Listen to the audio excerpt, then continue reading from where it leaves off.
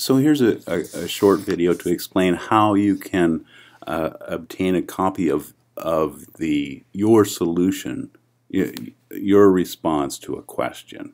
So if you go into a question, and I've done this, I've highlighted in session 2, this is the student's view, CE 1-2, and here, and I've just put in here in response, this is a test of the printer version. And then I'm going to hit submit answer, and it's going to go off and I think submit that. Okay, your answer has been saved and sent to the instructor. See gradebook for score details, and then I'm going to click printer version.